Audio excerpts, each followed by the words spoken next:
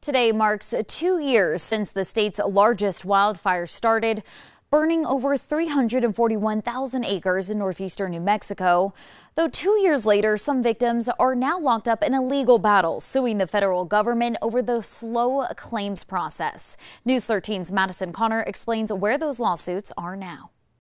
It's been a long road since the Hermit's Peak fire started in northern New Mexico on April 6, 2022.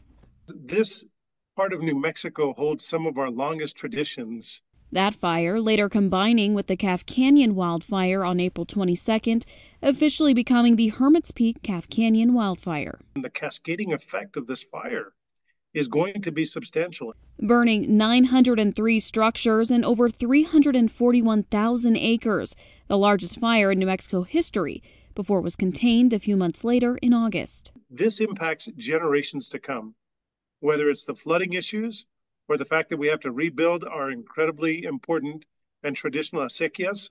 A devastating loss to the community, many of which are still waiting for government assistance to rebuild.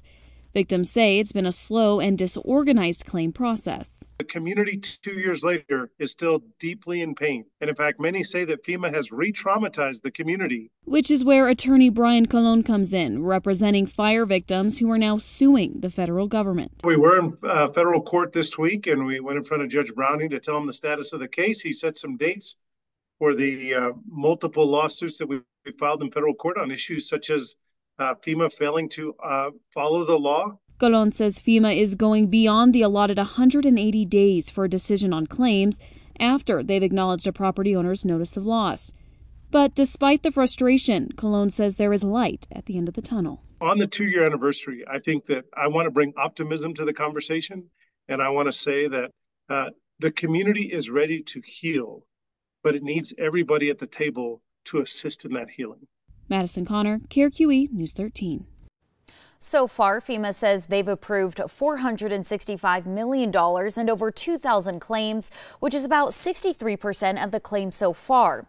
FEMA has acknowledged challenges, saying Congress directed them to launch a brand new program, which is something it doesn't normally do. But a spokesperson said the claims office is in a better state now than just a few months ago and is also expanding their Mora office hours to help those impacted by the fire.